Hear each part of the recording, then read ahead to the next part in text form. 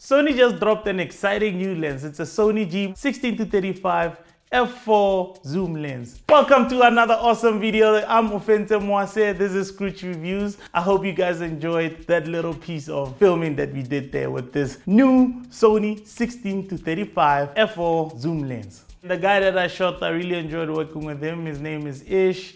Really cool guy. That man loves cars. He has a whole range of beautiful stuff there in his garage that I wish I could have for myself. Working with the lens, guys, this lens was really cool. It's beautiful. I think it's a really fantastic, beautiful, gorgeous little lens. The first thing that I heard about this lens is that it's the size of a 24mm f1.4. I couldn't believe it. Because look at this, it's a zoom. We all know that zoom has a lot of moving parts on the inside of the lens, because not only are you moving the focus, you're also moving the zoom elements. It's got aperture rings there on the lens itself, as well as the zoom one and the focus one. All three rings are on this lens, which is really fantastic for me. And then there's another extra one, which is a servo zoom.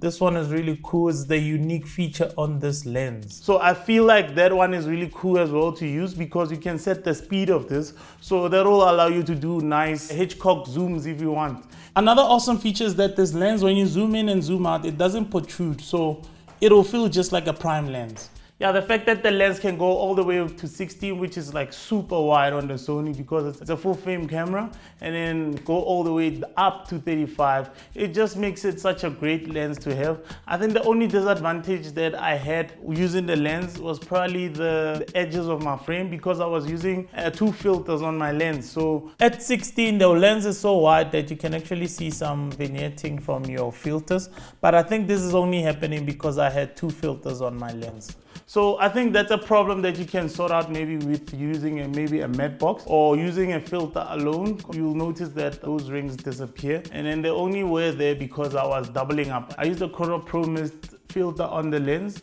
as well as a variable ND. So yeah, I think that's what made it protrude out so that you can see it on the other. But other than that, the lens was pretty much fantastic. On set, it was really easy to use this lens because I could just punch it onto the size that I want. I used all ranges. I used all the way down to 16. I used all the way up to 35. I used your 20s and 25. So it depended on what I'm actually filming. My final thoughts on the lens, I really feel like it's a great lens that anyone can use. The fact that it's so light, it makes it perfect for a lot of situations. So I believe that you guys will be enjoying to use this lens. So if you have an opportunity, guys, grab this lens, test it out, and see if you can like it, or if you do like it. But me, I'm a landscape type of guy. I love wide shots, so this is a perfect lens to be in my backpack.